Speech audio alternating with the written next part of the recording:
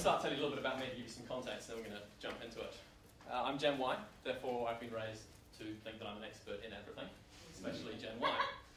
So, some kindred spirits. No, I'm not Gen Y, I'm too old, but this one. Dropping each other in, fantastic. I'm also General Manager of New Zealand's busiest theatre. We do about 400 performances a year in one theatre. If you do the sums on that, that's we actually are only open 5 days a week, so that's up to 4 performances a day. We're about to get a second space though, so we're pretty excited about that. And I'm also a board member of Arts Wellington, which is an arts advocacy, networking and training organisation. We've got about 300 members in Wellington. So I can see both sides of the coin. Just a little quick note, I am a POM who's lived in New Zealand for most of my life.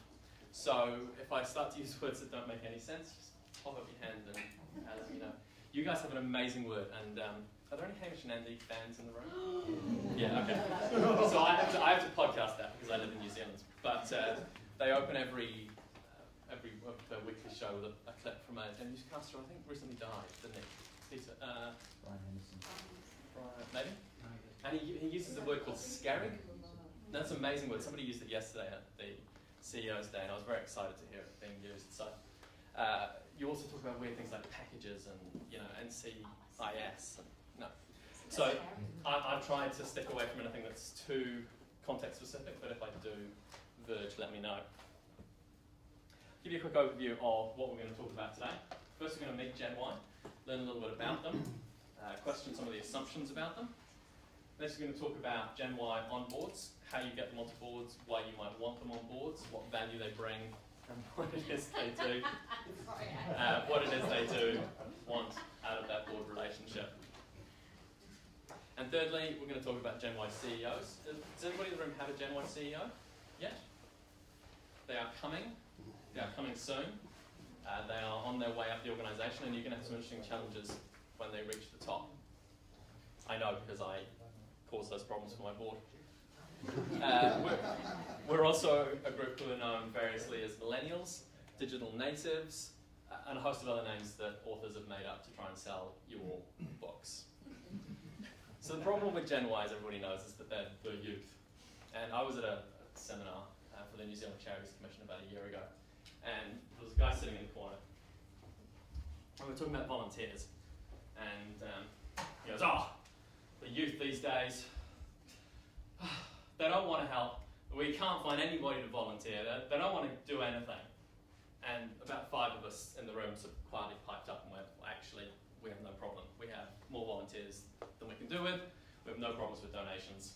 And the real problem he was facing was, not to be too personal, but him as an individual, his attitude, and his organisation. They were obviously not working in a way that made Generation Y feel that their input would be valued. So as much of this presentation is about Generation Y, it's also about you. It's about being the sort of organisation that Gen Ys want to engage with. So with a little bit of tongue-in-cheek, let's meet them and hear a little bit about them. Please stop talking to me. I haven't had Starbucks yet. Do you think I'll get promoted this month? I'm not a morning person. I think I'm going to text my boss and tell him I quit. Sorry, that's new. Would it kill my boss to say thank you? Seriously? Courtney, here's the report you asked for. You're welcome. Of course I'm qualified. I was class president. What do you mean Wikipedia isn't a reliable source? Want me to go to the post office? Wouldn't it be faster if I just emailed it? Where's my promotion? They should make an app for that. I am such a good multitasker. I think there's an app for that. I don't know why, but my boss thinks I'm addicted to my cell phone. Wait, what? Do they still make fax machines? Why would I read the newspaper? I can get all my news on Twitter. There's no smiley face in this email. So some of that is true and some of that is not. What we're going to do is we're going to unpick some of those assumptions and some of those behaviours. But we're going to start with the bad news. This is the #1 goal of Generation Y. Now that's not a goal that fits well with most non-profit organisations. You don't generally end up being the richest person in the room. In fact, 81% of Generation Y report that this is their #1 priority in life. Number 2 is we want to be famous. 51% of respondents suggested that. And again, this is not something that's necessarily encouraged in the not-for-profit sector. We're all quite, we're often kind of keep our heads down, do the job sort of people, and we don't necessarily reward in the same way that we could, or that Generation Y might want to be rewarded and recognised. So not only do we have big dreams, but we back ourselves as well. I promise that's the only bit of PowerPoint animation. I couldn't resist that bit. 80% of people aged between 18 and 30 believe that they are very important. Very important. In contrast, Believe or are important?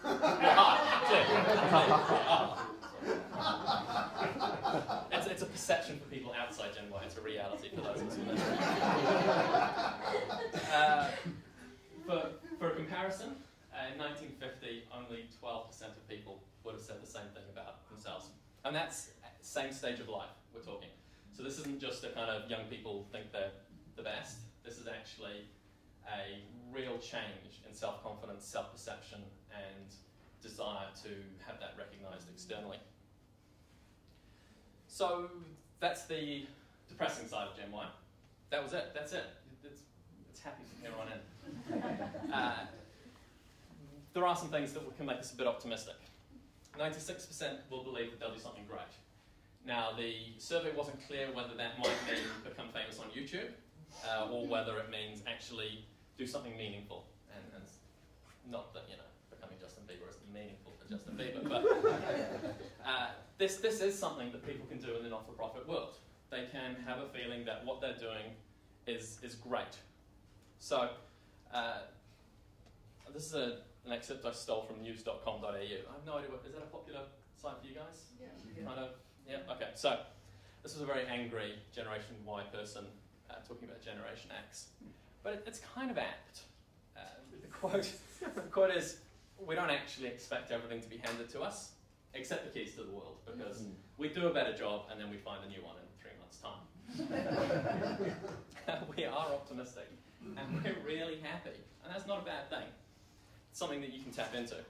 42% of people who work full-time in this age group report being happy with their lives. Oh, that's it. It's the full-time work.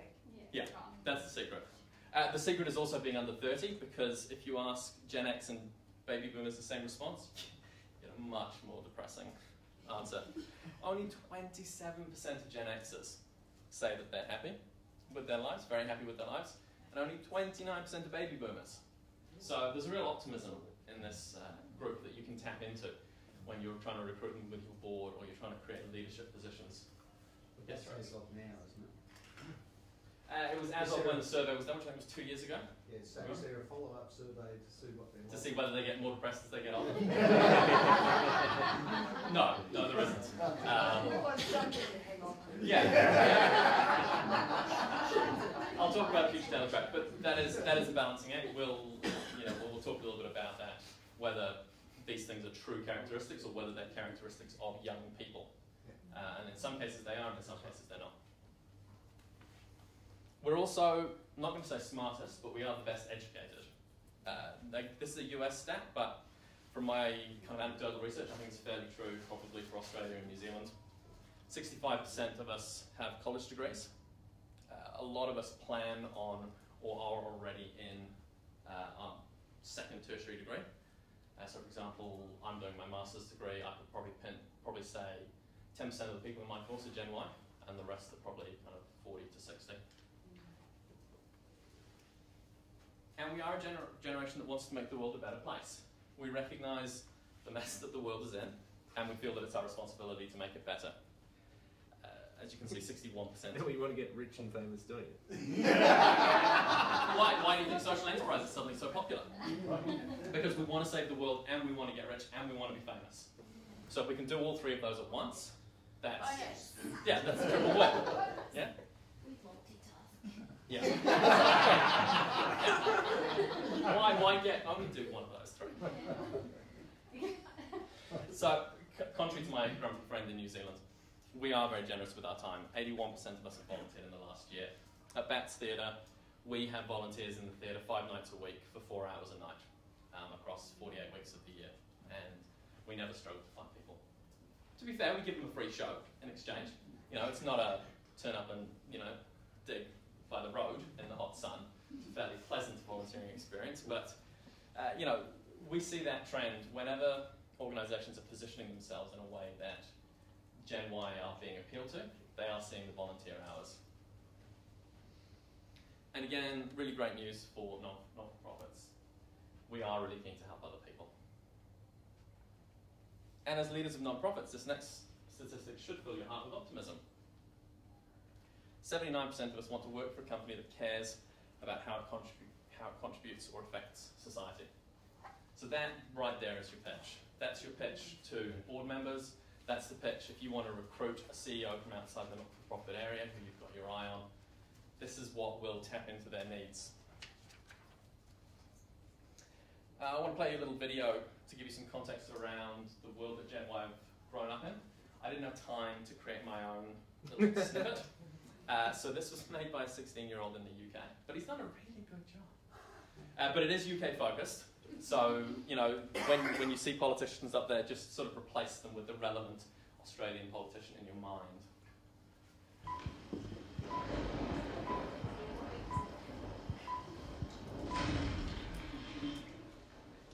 Mrs. Thatcher's years of power are over. She resigns to make way for a Conservative leader more likely to win the next election. She becomes a government, perhaps for the last time. Notice the song, it's really Gen Y song.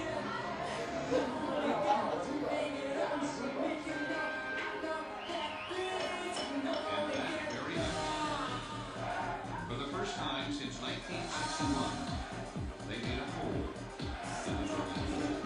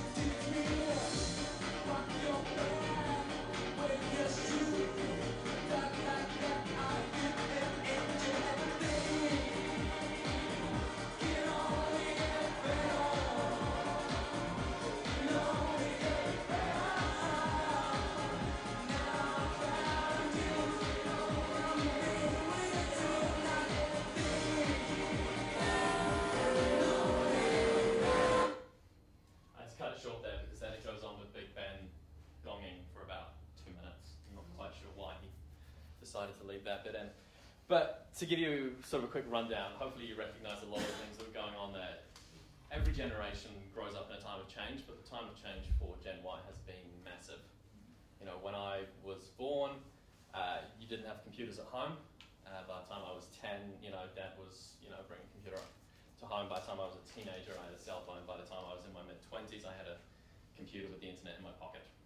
So that growth, that change, huge scientific change, huge periods of consistent unrest. Other generations have grown up, with the Vietnam War, and I'm now plagiarising the later part of my speech, so I'm going to stop talking about the Vietnam War, but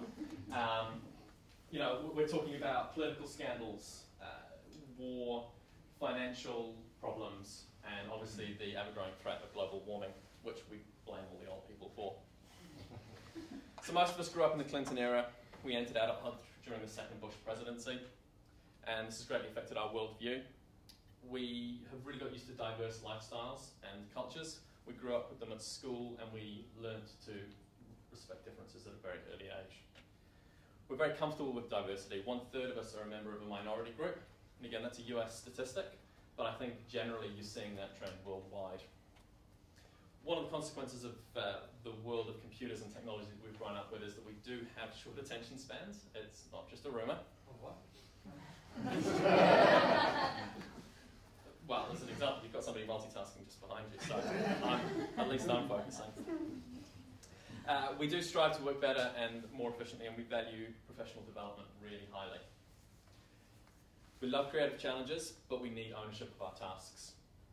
And we value jobs with flexibility, telecommuting options, the ability to work part-time or to leave the workforce temporarily when having children.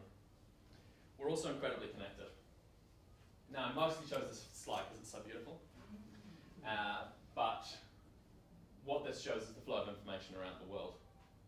Now, probably 50 years ago, there'd be one line from the UK to India and the rest of their provinces, but nothing like this. What I think is also quite interesting is the gaps on the map. It's not really relevant to the presentation, but you guys got a big hole in the middle here, right? And then a lot of China, Russia, Africa. I cut off the US because I wanted to include New Zealand, and then I turned up. And typical bloody Australians, you cropped it off. Yeah, New Zealand's part of Australia anyway. It is. I think that treaty's almost done, right? Yeah. So let's talk about how you might identify and recruit Gen Y into your board, because that's going to be a concern for some of you, especially talking to some people around the room where they're kind of like, yeah, the youngest person on our board would be. I don't think we've got anybody who's not retired. So, do I need to explain why it's a good idea to recruit Gen Y, or can I assume that you're here because you at least think it's a good idea? Yeah, we can. Would you mind just getting the highlights? Because I actually have had people say to me, you shouldn't have young people on the board, or you don't need young people. Yeah. So we kind of disagree with that. So I'd like to hear some of those kind of highlights there. Okay, You might so need to get them here. yeah. The key thing is it's about diversity. You wouldn't say we don't want any women on our board. We know women don't bring any benefit to our board. You wouldn't say we don't want anybody from a marginalised community that we serve on our board. So especially if you have a youth-relevant program, it's really important to get them involved in your board. And apart from that, they bring a diversity of thinking. As some of those slides earlier showed, it's about the diversity of experience we've had and brought to us. It's also about a way of thinking and communicating. So we've been raised in a digital world. We do think differently.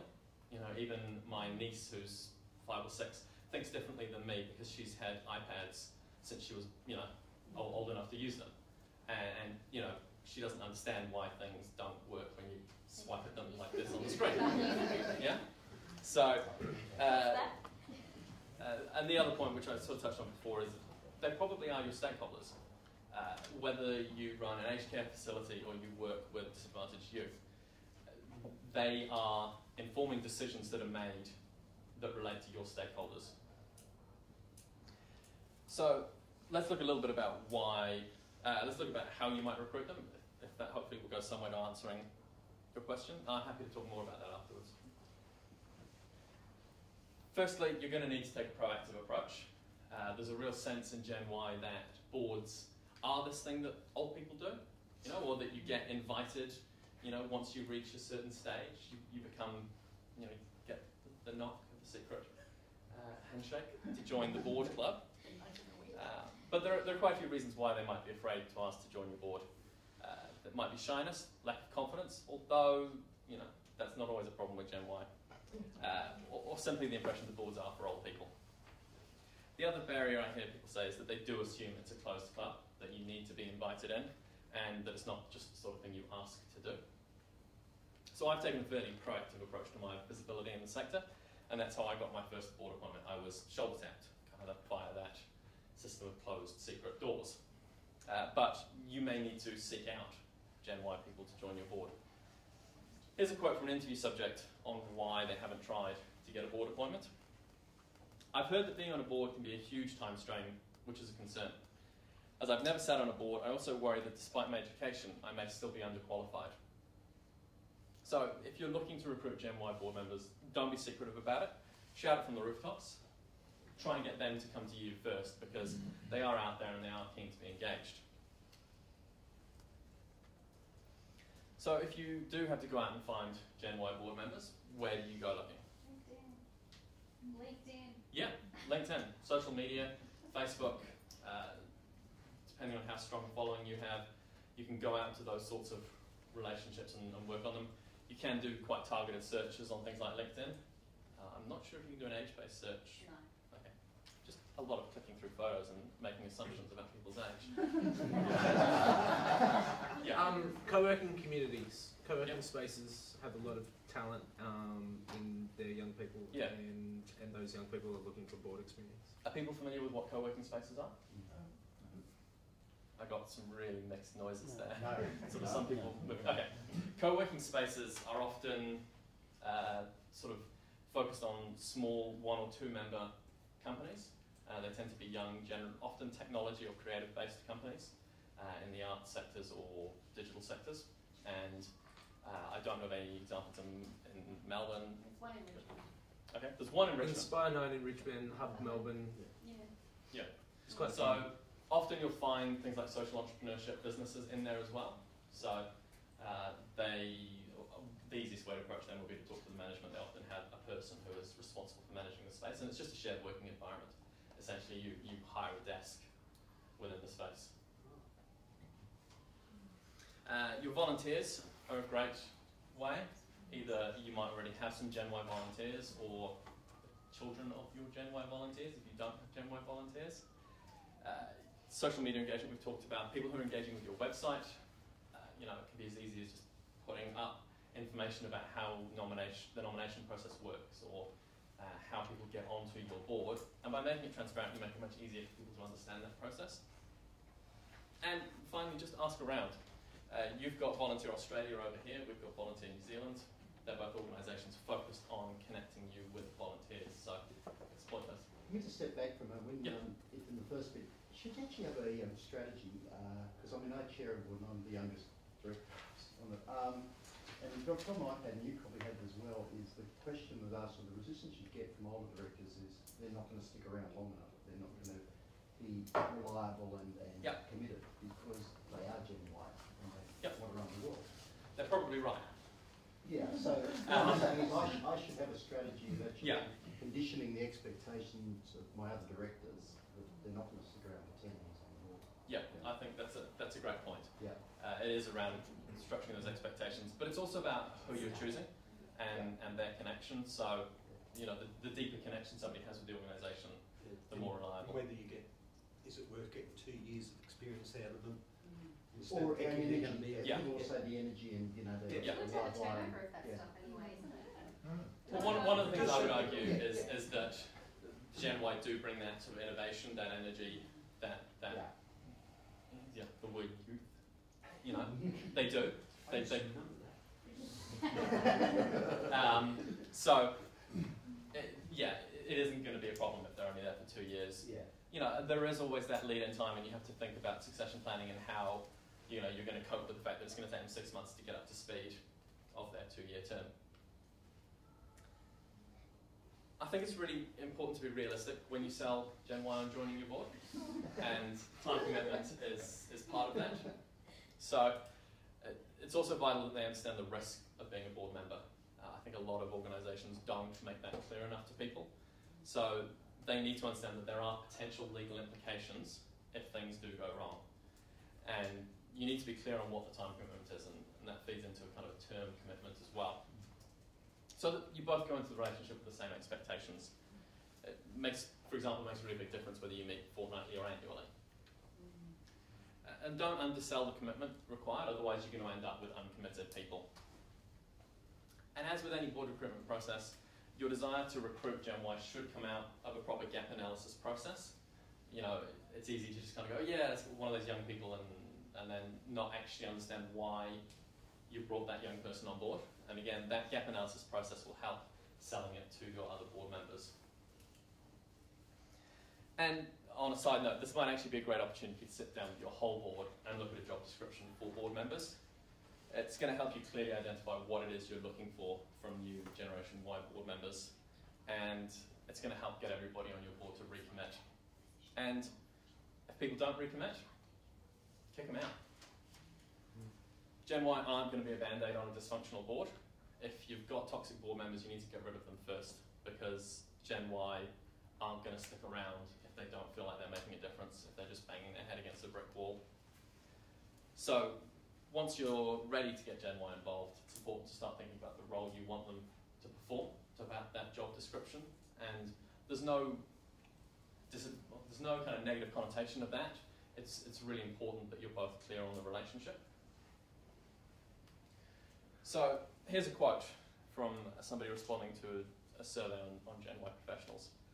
Gen Y professionals often seek board appointments not for the recognition, but for the altruistic value. To recruit a Gen Y board member, focus on the impact the service will have on their community, not on who they will network with or the power they will have. That's a recruiting pitch for a boomer. I personally would disagree with that. I think it's important to recognise that while we are looking to save the world, we are looking for that altruistic value, we are also incredibly conscious of our desire to move upwards in the world. So impact is absolutely important, but you know, I'm on a board because it's a benefit to my community. It helps me grow the industry I'm in. But it's also, if I'm honest, it's about who else is on that board and how it looks on my CV when I want to progress to other roles. So research does show that Gen Y value their time incredibly highly. We don't want to waste it, so make sure that your meetings are well structured and make really good use of time. Gen Y board members are less likely to be interested in the gossip and more interested in the action. And gossip is something that a lot of... Really? That's what the research says, and there's always exceptions to the research. I'm the outlier. Thanks Yeah. for listening. You also might want to choose to mix it up a little bit.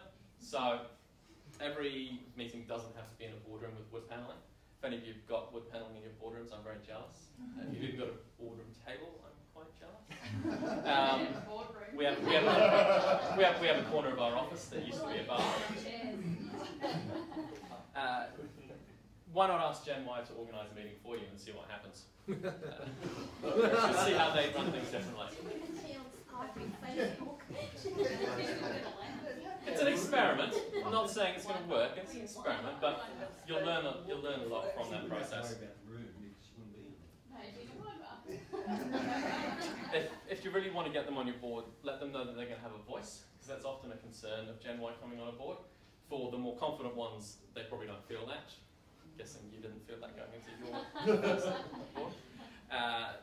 But you know, they want to know that their ideas will help create solutions to challenges, and let them know that they're going to be working, hopefully, with other bright, positive people, because you've already got rid of all the boring, depressed people earlier on in the process.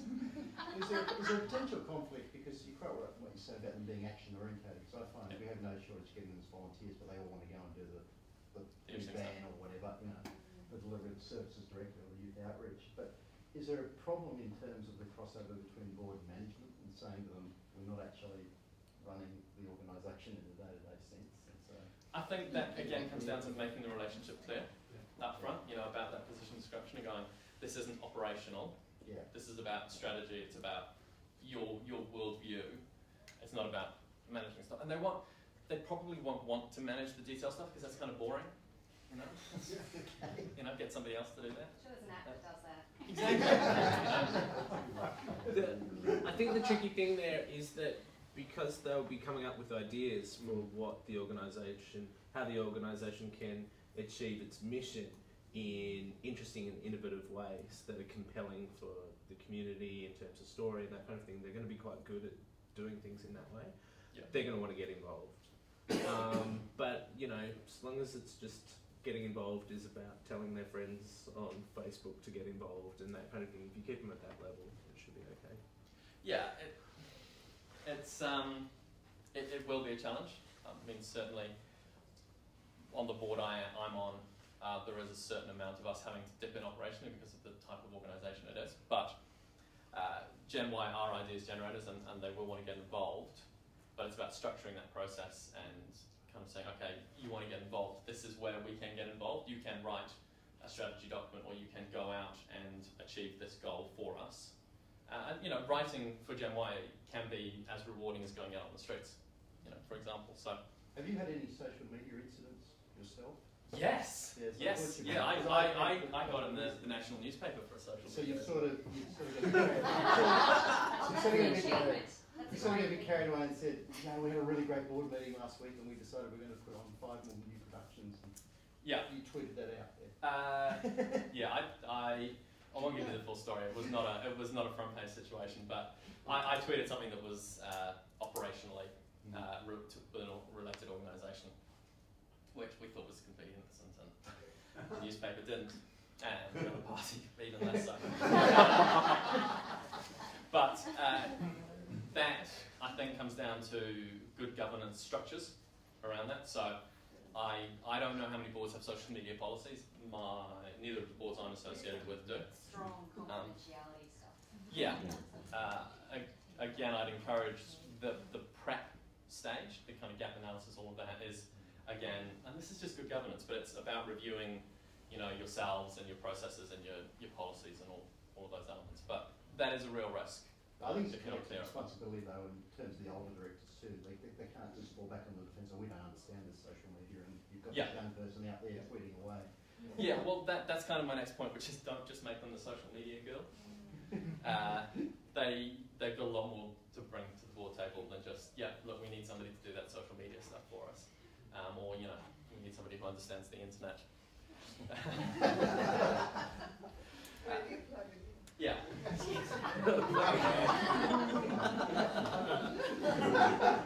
It's fine, yeah. It's everywhere. So I mentioned before about making them aware of the risks, and a great example of this is that you need to make sure, for example, that everybody understands financial statements.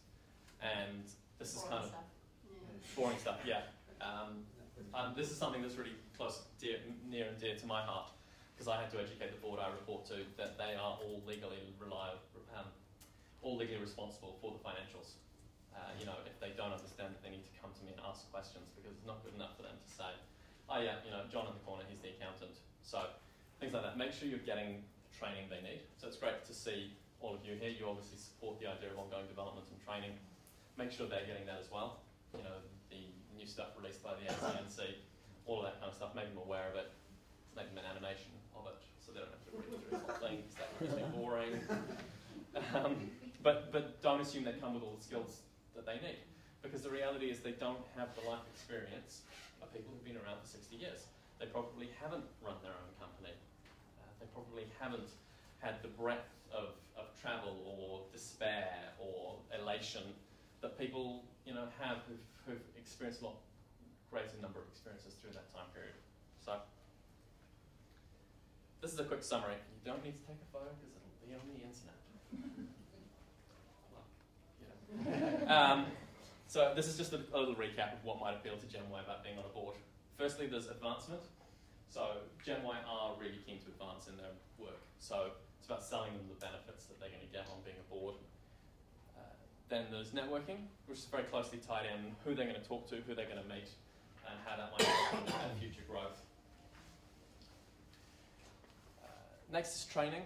Not enough boards commit to training, so again, just to reiterate, make sure they're getting the training they need, or you're insulating them from the things they need to be insulated from in a legal way through the use of minutes and things like that, to make sure that they're not overstepping the boundaries. You know, give them a mentor who has been on the board for a significant number of years to help guide them through that process. And finally, focus on the outcomes of your work and how it makes a real difference. these 4 elements will help you recruit better board members. Next up, we're going to talk about managing Gen Y, because that is something that the boards are going to have to learn how to do over the next 10 years. Have you picked up the theme yet of the images? I tried to find as many Lego images as I could. Oh, you created them. No, if only I had the time. If I had the time, that would be, every single slide would be I thought Lego. you're retro and you're going for Star Wars. Okay, yep. There is a little bit of Star Wars thing going on too. Mainly because the guy who I flickered most of these photos from was doing that. Just, Creative Commons images, if anybody would like the source. And you should say that figures of social media. Yep, yep. Is this one that YouTube one where they get the tray and have? No, but isn't that hilarious? We'll have quite a laugh at this. Will you post Death Star a picture on canteen. Facebook? I won't post a picture on Facebook, no. I'm sorry, because it belongs to somebody else. I don't have any glasses. So what do you do when you end up with Generation Y reporting to your board? You need to go back to those key drivers. Number 1 is we value our time more than anything else in the world, without a doubt. We like it more than money, actually, the research shows. I gave up a job selling real estate to move into the not-for-profit sector. That was because I had no time to myself, and it was an unrewarding career, to a job where I earn significantly less but love what I do.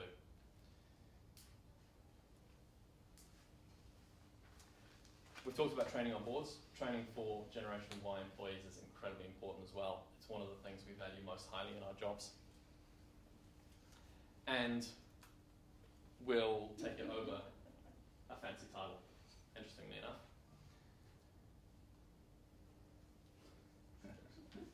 Closely connected to our focus on time, we love flexibility, and that's flexibility of time, flexibility of work, topic, location, environment, all of those things. And the neck. Bendy neck. We really, really dislike routine. And that's a preference. That doesn't mean you have to not have a routine for them. It's about finding something that works for both the organisation and the individual. So, I want to tell you a little story about he's actually a guy who writes on the topic of Gen Y, and he talks about his first job. He went in, it was an investment banking firm, he was going to be making millions, he was on that training program, and in the first week he went in and was working on this report and handed it to the general manager. General manager turned around and went, "Yep, great report, can you do the page numbers in green, please?" And he went, "Well, why? Why do I need to do it?" "Well, because that's how we do things around here." That's the sort of thing that will drive Gen Y up the wall. Rules for the sake of rules. We just don't do that. This guy walked out of the job. He gave it up. He said, "No, that's not the kind of organisation I can work for." So, we're confident. We'll These jobs share are it. easy to find, of course. Yeah, exactly. So, Not easy to go back and get money down. yeah. I can give you kind of a nice little recent example of this. I just turned down a job, and the reason was the organisation had a terrible training budget. I would have had to work to a much stricter schedule, it was a much bigger organisation, and it would have required me fitting into the structure of quite an inflexible organisation, even though they were going to pay me more than I'm getting now. So we will take time, training and flexibility in the real world over money, title, routine. I'm not going to give a prize because I don't have one, but gone too far.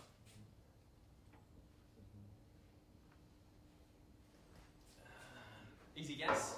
What do these numbers represent? Yeah, exactly. Yeah, how long you stay. So, top is baby boomers. Next down is Gen X, and then Gen Y.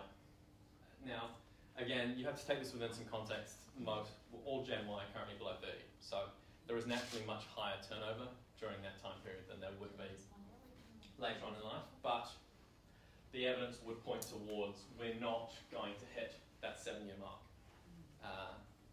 Yes? And just as a Gen Y, pointing out that for a lot of us, it's not us sticking around and changing commitments, it's actually changing the job market. Yeah. We're on 2-year contracts. contracts. Funding other that. That dirty F word. funding the opportunities. And it's really interesting because people have this attitude that Gen Y won't stick around, and I say, well, are you going to give me a full-time, permanent, guarantee of a job for life? And the organisation says, no, we can only give you a 2-year contract. And so I think it's that attitude of Gen Y. My grandfather worked for the electric company in Belfast for his whole life. You sell that idea to a Gen Y and they go, oh, that sounds terrible. Where's the variety, where's the excitement, where's the change? So let's put a kind of a wait and see on this statistic. Let's see what happens over the next 10 years. It's going to grow. I think it's going to sit closer to that 5 than it ever will to the 7. So what are the things that are going to help you retain your Gen Y CEO? While I've said that we value time over money, we also believe we're worth far more than you think we're worth. So we will always feel that you should be paying us more. We also are really keen on benefits. So I don't kind of know how the Australian market works, but things like health insurance, retirement savings, contributions, those sorts of things are surprisingly valuable. And it's amazing, Gen Y are actually one of the few generations that are thinking right now about our retirement. And some of that... to be tomorrow. Yeah. I want to leave work at 50, so yeah. 50? Oh, yeah. You want to stick around that long? My 30th birthday's coming up in a couple of months. I'm disappointed that I haven't retired yet. Yeah. Things like adding a bit more to your superannuation, because it's compulsory in Australia, is a huge benefit that many employers don't realise is a better thing to offer than a big salary increase. Because there's not going to be a pension. No. Yeah, it's and pretty more much transition. annual leave and things like that. Yeah, it's all these sort of small things that pile up and kind of go, yeah, okay, I'll take that rather than that. Opportunities. That's a really tough one once you hit CEO level, because the only opportunity is to move somewhere else. So you've got to be really mindful of that. If you're not the biggest player in town, your CEO is thinking about moving there. Or taking the other one over. Yeah, that's an even better option.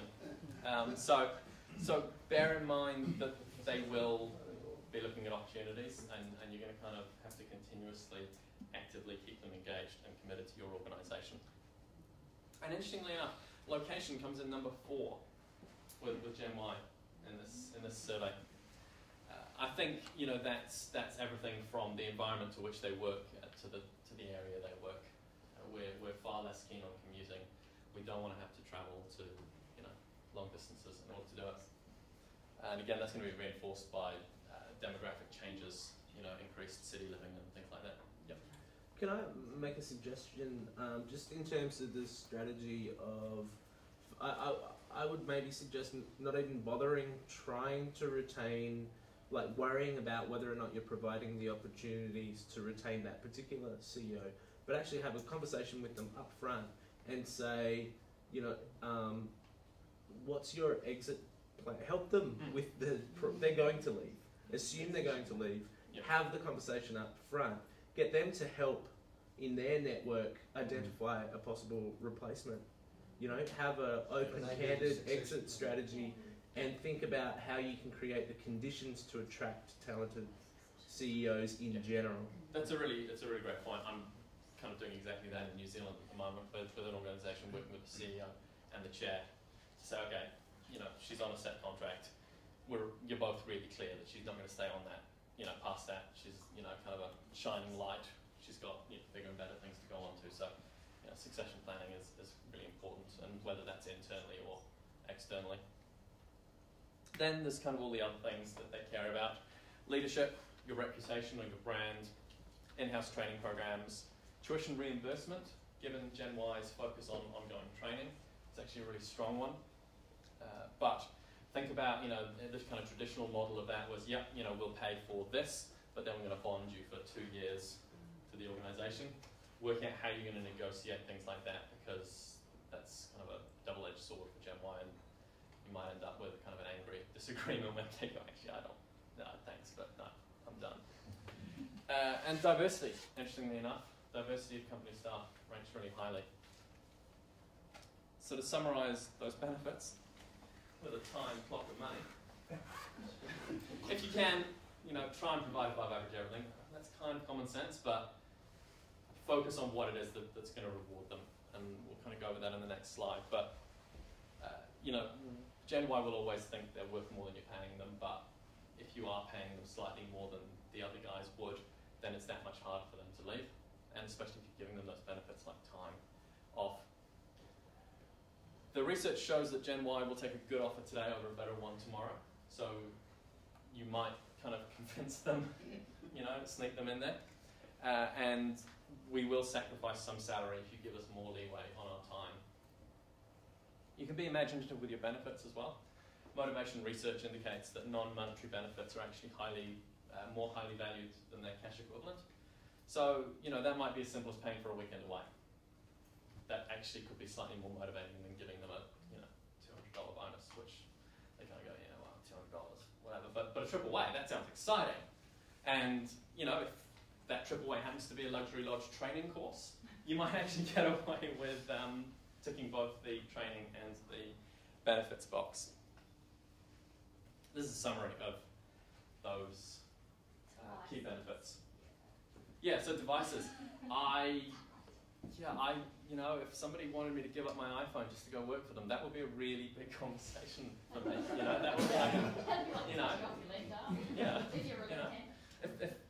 I'm a big fan of Apple computers. If they wanted me to work in a Windows office, that would be a big conversation. Windows office. In this office, we only use Windows. Yeah. So, you've got your benefits, your healthcare, vacation, retirement programs, bonuses, flexible work hours, and paid time off to attend professional development events like this. You're going to need to learn to communicate in Y for your Generation Y CEOs. Now, here's an interesting fact. Did you know that Generation Y would rather talk than text? That might be a bit of a surprise, but it's true. Yep. Yeah. If we want to have a conversation, it's not like, if we meet you at the bar in 20 minutes, then we'll text it. But, in a work context, we're actually more likely to talk.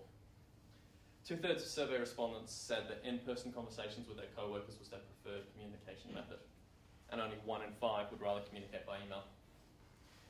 You also need to learn how to support Gen Y who've grown up with constant external validation. And this may be happening within your organisation as well, that managers are learning that Gen Y can't live on an annual sort of feedback process. They need it consistently.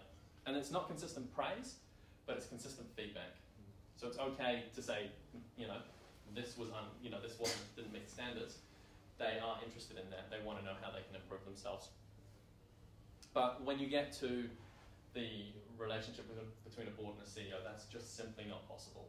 So you need to think about how you're bringing people up through your organisation if you are planning to succeed them internally, and how you are going to wing them off that idea of consistently getting feedback.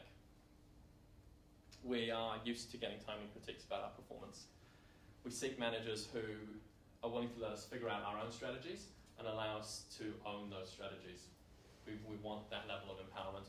So that works really well with that board-CEO relationship. We're willing to be accountable for what we're doing, and we're willing to generate those ideas. So think very carefully about that relationship between governance and management.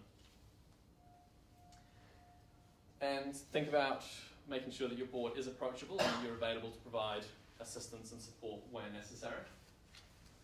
According to a survey, 10% of Gen Y are comfortable communicating only once a week with their bosses. So 90% of them want to talk to you every week.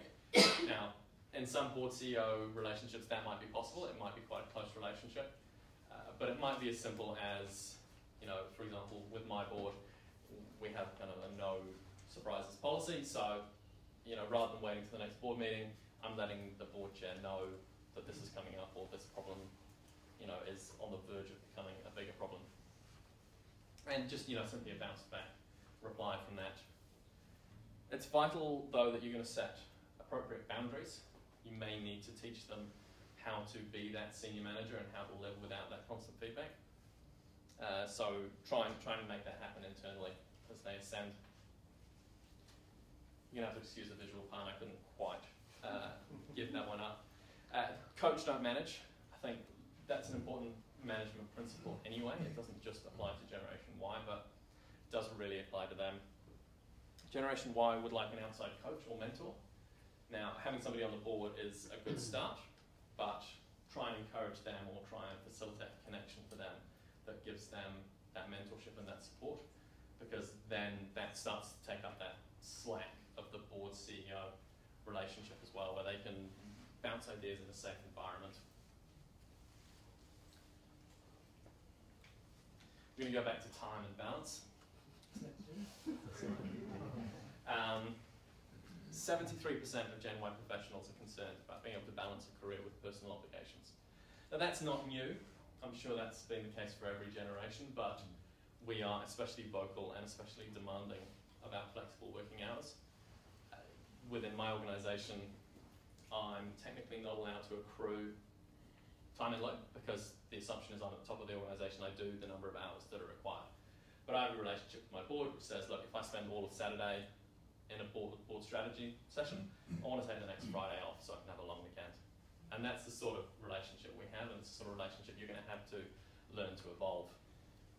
Because we're much less likely, and there's always going to be outliers, but we're much less likely to be those 100-hour-a-week kind of Gen X, kill ourselves working our way to the top.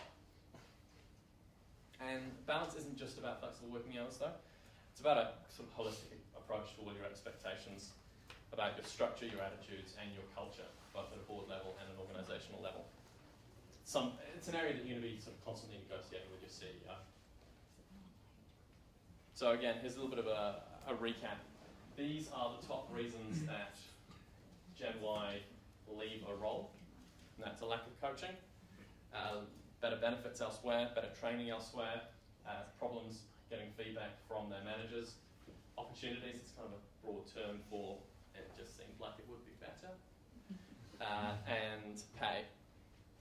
Interestingly enough, that this survey, in contrast to the previous one I talked about, did actually say that a more prestigious job title was one of the reasons cited for leaving. It was lower down the list, but it's a factor. Again, if you've got somebody at CEO level, that's fine, but it could be a way that you can cherry pick out from another organisation. So, the unknown variable.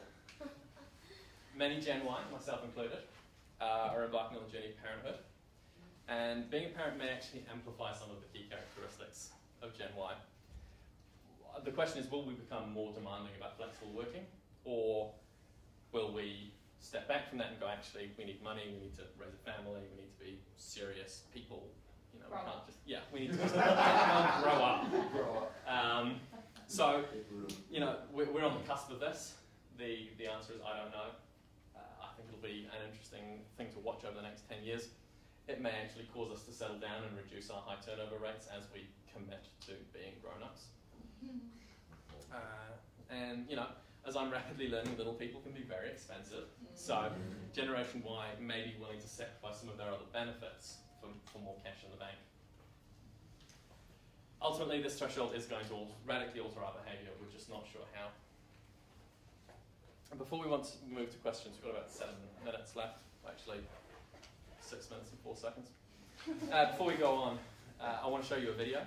It's a little bit US-centric, but trust me, it's valid for many of us in my generation. It really sums up how Gen Y feel about the world that we live in, and our desire to change it. Every generation has a call to action or a crisis to solve. You know, there have been world wars, Vietnam wars, Great Depressions. It's not new that young people want to change the world. There's nothing surprising about that. But what is surprising is that now we live in a very globally connected world. We understand the world we live in. We see it visually, immediately, live. You know, last night on TV, live pictures of the square in Egypt where there are protesters, you know, essentially being shot live on TV. So it's an incredibly exciting time to work in this sector. We are really passionate about making a difference. We want to make it a better place. So get Gen Y on your board because we're desperate to help. I'm one. I'm one. I'm one. I'm one. I'm one. I'm one. I'm one. I'm one. I'm one. For the past 40 years, the political and social agenda of the United States has been set by our parents, the baby boomers. Who were the largest generation in America. Not anymore.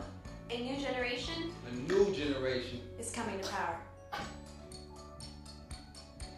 They call us the millennials. But you can call us Generation We. Generation We. In 2016, the youngest of us will reach voting age, making us the largest generational voting bloc in the country. and we're unlike any that's come before us.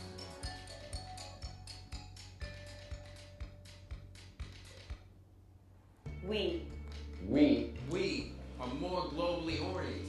We're more ethnically diverse. We're more technologically adept. Better educated. Less politically partisan. and we're the first generation in American history to inherit a nation in decline. in decline. Our national debt is $10 trillion. That's $30,000 of debt. $30,000 in debt. For every man, woman, and child. Our educational system is failing. We have the highest child poverty rate in the developed world. Some of us are losing our homes. Our dependence on fossil fuels has polluted our environment. Our water is contaminated. And our health is in danger. Half of us will get cancer. 1 in 3 will develop diabetes. Our lifespan is expected to be less than our parents. Even though they live in the world's wealthiest nation, Generation We are inheriting a damaged future and a set of potentially catastrophic problems. But we have every reason to be optimistic. These kids identify themselves as strongly progressive and are fed up with partisan politics. They're socially tolerant, environmentally conscious, and peace-loving. They volunteer in record numbers. They're technologically brilliant. And most importantly, they're politically engaged. They believe they can restore the American dream. Generation We is poised to lead the change we need. Our collective future depends on it. Now, will we listen to them? We, the youth of the United States. We, the youth of the United States, believe our birthright has been betrayed. Our inheritance has been squandered. We will not accept a cruel and unfair future of incomprehensible debt, punitive taxation, economic disparity, military conflict, chronic disease, an environmental disaster. We must restore and protect. We must restore and protect our environment and the planet. We must provide quality nutrition and health care for all youth. We must provide equality of education and learning resources for all people and economic classes. We must end the perception. We must end the perception that America is an arrogant and greedy nation. We must vote. We must vote. We must vote in unprecedented numbers. And exert our political power to create a just and sustainable world. We are the largest demographic group in the United States, and once unified, we can control America's political landscape. This Millennial Declaration is a call to action. It is the beginning of a nationwide movement to restore our future. Save our nation and preserve our planet. We're going to make history. We're going to make history. Will you join us? Will you join us? Will you join us? Will you join us?